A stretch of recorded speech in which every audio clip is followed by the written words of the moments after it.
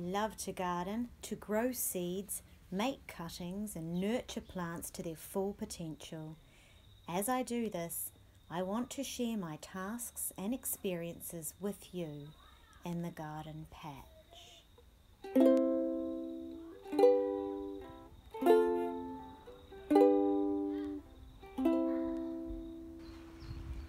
Hi, I'm checking out my Azalea rhododendron cross. It has flowered amazingly for the last 2 weeks and I'm really enjoying its blooms. Welcome to this episode of the Garden Patch. Today I'm going to be picking some beans, and in this episode I'm going to be checking out a cactus and its amazing night flower. Also going to be potting up some strawberry runners into new plants. So let's start off with going and collecting some of these fresh green beans that have been growing so well in my garden.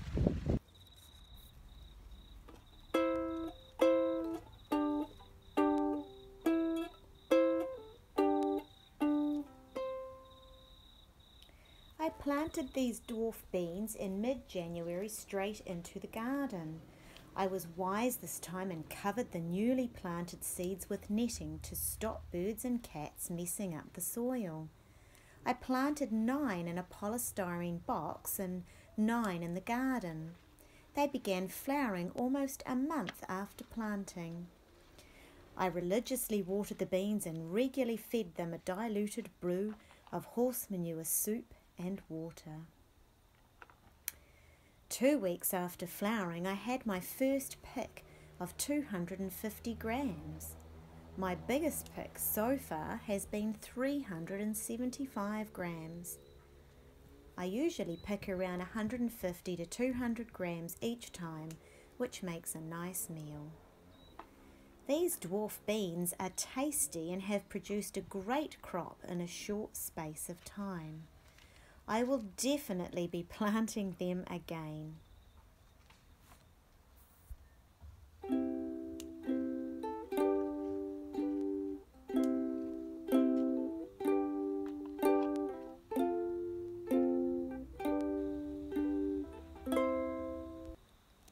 One evening I noticed a piece of cactus I was trying to grow had a big bud on it that looked like a flower. As I was about to come inside for the night, I saw the bud had started to open. I knew nothing about cactus flowers and night blooming, so found it interesting that a flower would open as it got darker. I put my headlamp on and took photos, wondering what would happen next. Before I went to bed, I returned to check on the cactus flower.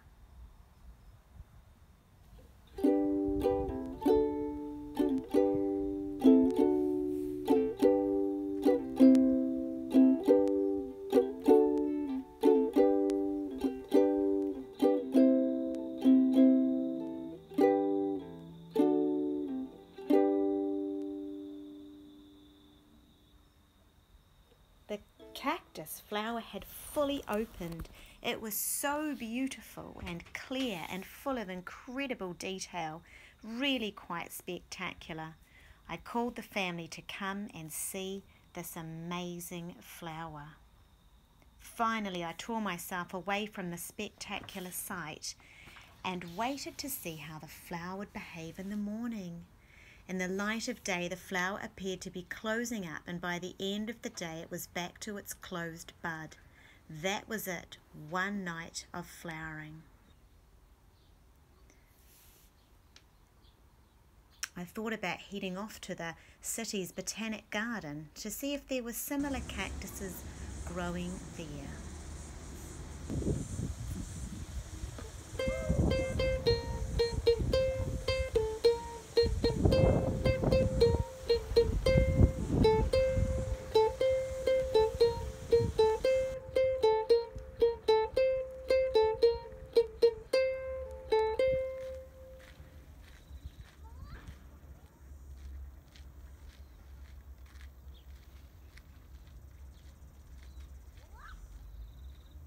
At the cactus garden and trying to find out which one is like my cactus at home. So let's have a look.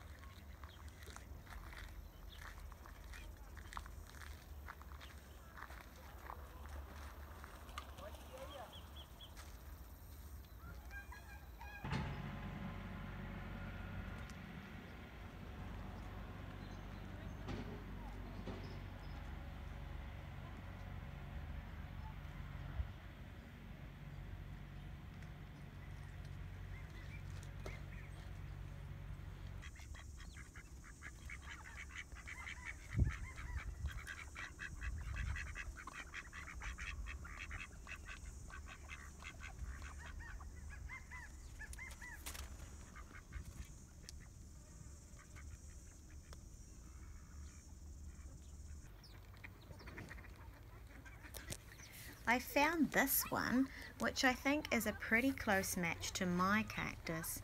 The buds look similar and the spines on the cactus also look like the ones on mine. When I looked up cactus night bloomers, I discovered night blooming cereus. They originate from South America, so this could include Brazil, Paraguay, Uruguay and Argentina. At the Botanic Gardens, it said that this cactus was from Mexico.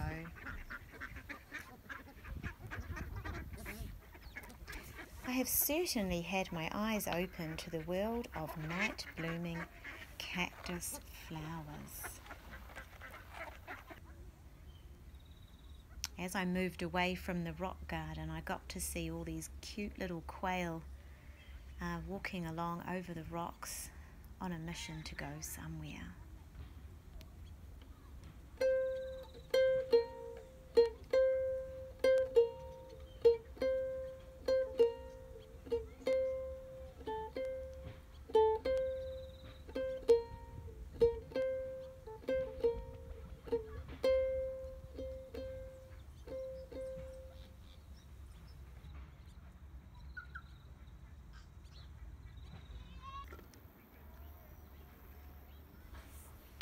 As I was leaving the Botanic Garden, I spotted the silk floss tree.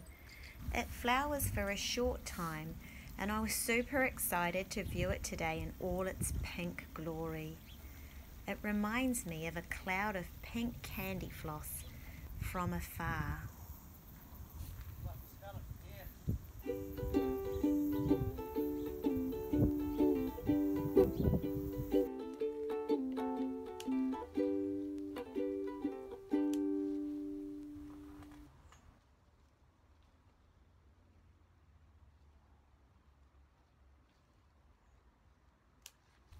Now it's back to my strawberry patch and looking at some strawberry plantlets I've grown. I'm happy with this. I have got 4 new strawberry plants that have grown from the runners. So that's a great start for a new row of strawberries. I'm just going to make some more plants of strawberries.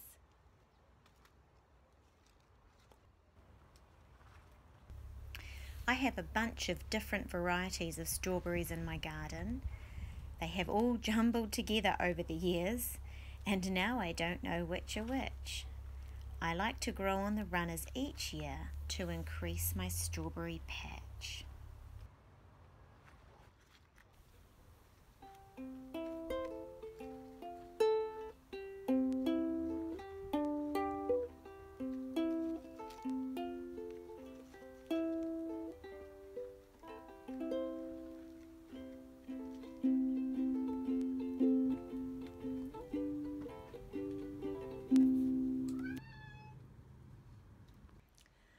I'm here in the glass house and I've just put some more strawberry plantlets into these holes. I've got a few in here already, but I've just put a few more, and I'm going to see if they will produce strawberries over the winter.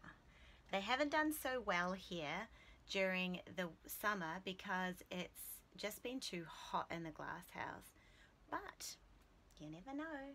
They might do better in the winter time.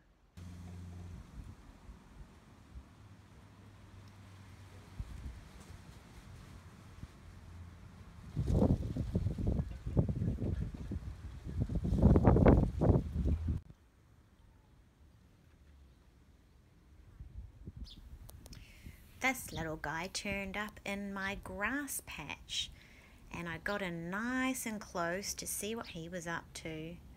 He looked like he was really trying to get something out of the lawn, and he was going for gold, trying to get it out. He was so super cute. I had to video him and show him to you. Who gets to see a baby hedgehog up close like this? So cute. We discovered this little hedgehog really liked to eat meat, so they must be carnivorous. He ended up having a new home because our garden was not really a suitable spot for him, but he was so cute to watch.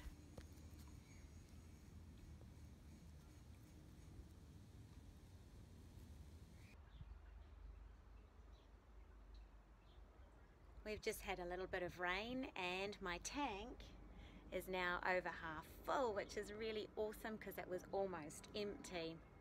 Hey, I hope you've enjoyed the episode today. I've enjoyed lots of it, and it has been great to get into the autumn season. I feel like it's a time of transition and the garden is starting to wind down after summer. Well, that's all for now. See you next time. Bye.